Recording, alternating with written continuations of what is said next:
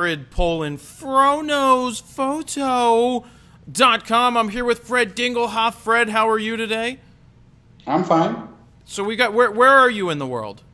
I'm in the Netherlands. Fred is in the Netherlands, and Fred is a reader of the site, though I don't know how well he actually can see the words, being that Fred is a blind photographer.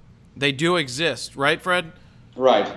So we're going to take a look at some of Fred's work in a minute. Let me turn off Twitter real quick so it doesn't distract us. And it's just pretty fascinating. Fred wrote me a whole long email about the backstory of his site, and you can read that over on the website. But real quick, do you want to run through how... I mean, you've been blind your whole life, correct? No. No.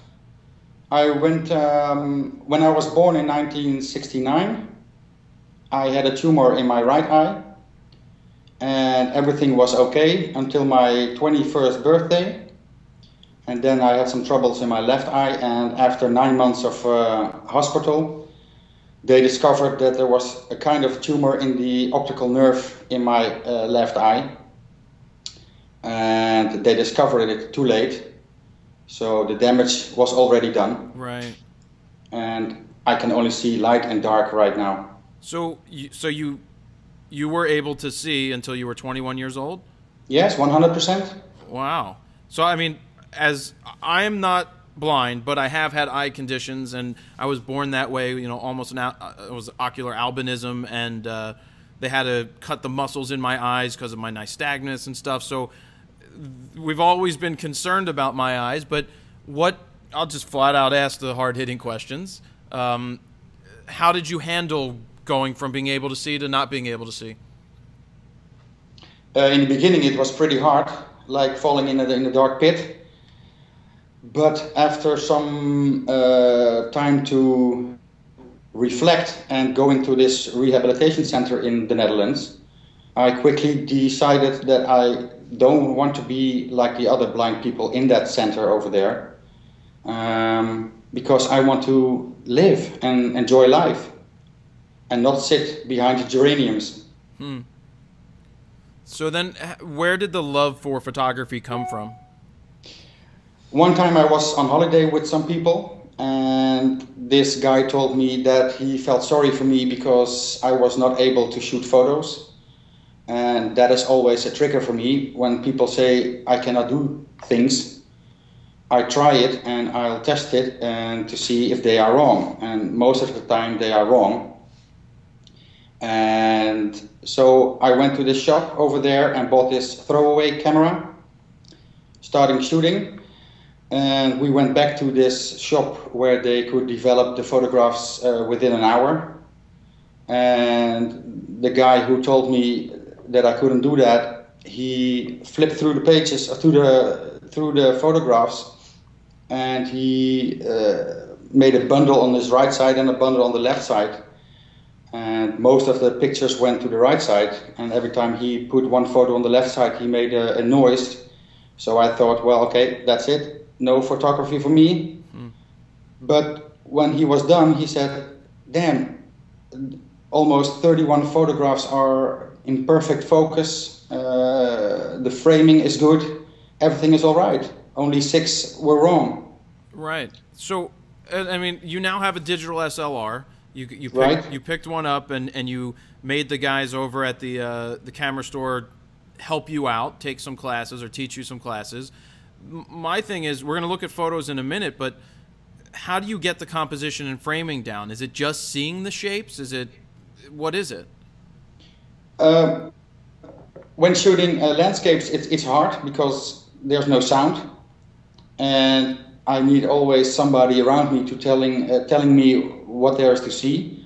But with people and animals, it's pretty easy because they all do make sounds, and it's just a feeling, just working on the sounds and imaging in my head where I want to focus. So, right, and so you use autofocus?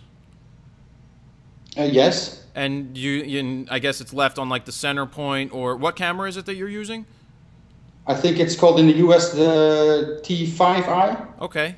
So, yeah, you use the focus modes there. You have the autofocus. And do you have the focus beep on so that when it's in focus you hear the beep? Yes. All right. I mean, that's got to be very helpful. Very. So when say you have a daughter, right? Yes. When she's running around, can you see her moving through the frame? No. No. No. So you don't. Okay, so the light and dark that you see, but you don't really see the shapes. It doesn't help me. It's just the sound. Wow. So it is shooting. And, it is shooting blind.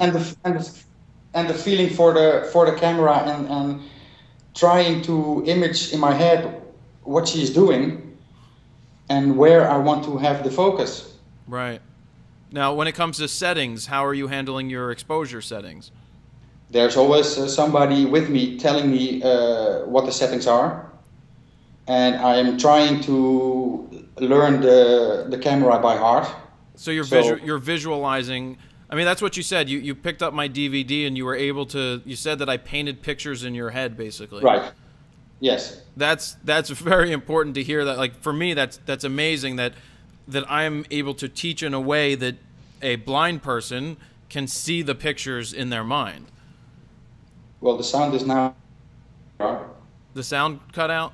Yeah, you're back. Okay, I was just saying that it was pretty amazing that when you told me that the way that I taught, you saw pictures in your mind. It just really was really cool. Yes, but it is. For instance, that little piece about imagining the world through this photo frame. Yeah. That really helped. And it is just a little bit, but everything you say, you keep on talking, luckily for me. But in that way, I can understand what you are trying to say with your pictures. Right. That's awesome. I mean, we're going to take a look at some of the shots right here from the playground, if that's okay. Yes. So if I tell you which number I'm on, will you be able to know? No. No? Okay. I mean, I guess, so you don't see these images. You don't get to see any of them, obviously. No. But like I wrote you, people ask me sometimes, well, it's no fun if you can't see the photos afterwards. But when they describe the photos to me, I am back on that same spot on the same day, so I can recall what was happening over there. Well, the one picture that jumps out to me that is framed very well, I mean, there's a bunch that I want to start with. One that it's your daughter. She's got her two hands. One's on a red angle. One's on a blue piece of metal. It's like she's pushing something, and it's shooting through the jungle gym.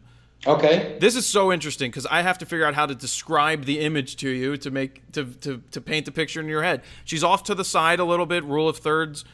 She's not directly in the middle, and it's really amazing that you were able to focus in on just her, and the jungle gym itself is out of focus and the background's blurred out, and it's just one of those moments that's captured extremely well.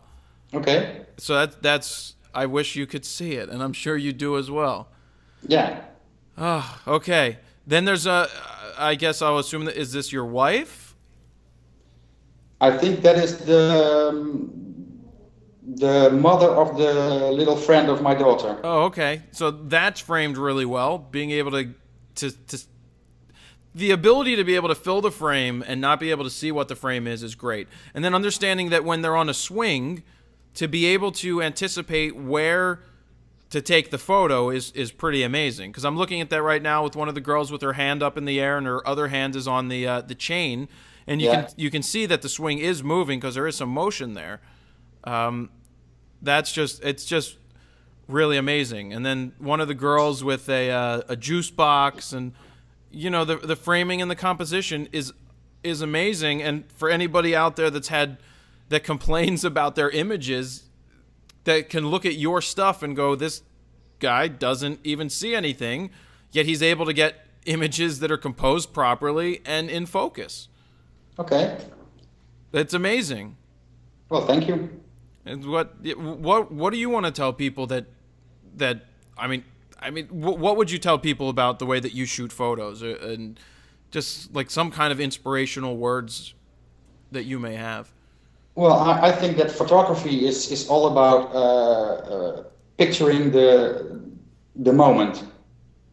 And like I told you before in my email, I came to the conclusion that seeing is not done by the eyes, but with the heart. And when I go out with my daughter to the playground and want to picture her, I want to capture the moment and the feeling of that moment. And I think that is what photography is all about, framing a moment in time. Huh. That's great. So what is, where do you want to take your photography next? First, I have to get out of focus, out of auto. Mm-hmm. And I'm doing that right now since I saw your stuff on YouTube. And after that, I don't know. See, that's interesting. I guess now we have to find a way that you can associate the F numbers, 2.8 and 22, to determine how you're able to blow the background out, and how that, 2.8 is going to give you a much shallower depth of field, so it's going to separate the person from the background, but it's also going to let in more light. So it's switching off into manual is going to be, you definitely need a handler. You need somebody standing right there to help paint a little bit of a picture in your mind, to allow you to visually see the setting. How bright is it? How much light is there? And is there a cloud, or is there a background? Are there distractions? So I guess it's kind of like it's kind of like a game show, really. I'm thinking of game shows, and it's just like, you've got to go take a picture of this scene. You've got to guess the exposure by asking the right questions. You have to get the composition by listening to your subject. That's mad challenging, I can imagine. Well, maybe there's a challenge in the makers of the cameras to put in a little speech device. Yeah. So that the camera tells me what kind of light it is outside. That would be interesting. It could tell you the light meter readings, and right. And I'm sure you said that the Apple products have been really helpful because they all talk to you. Yeah. Maybe there's an app that somebody can create that does something similar, though you want to use it in a digital SLR. Well, that would be great. Wow. Fred, it's really fascinating to hear about how you shoot these photos. Okay. And to see the results is even more fascinating when you get to the realization that you can't see anything. Right. So I think that the challenge should be I'm going to put on a blindfold, and I'm going to have to. Well, you could see some light though, light and dark, right. But that doesn't help when shooting the photos. Not when shooting photos, no. So. Because I have learned in this in the shop where I went with my dog and my cane to buy a camera, and they told me how to hold the camera, and I'm always looking through the viewfinder. But it is so small, there's no light coming through it.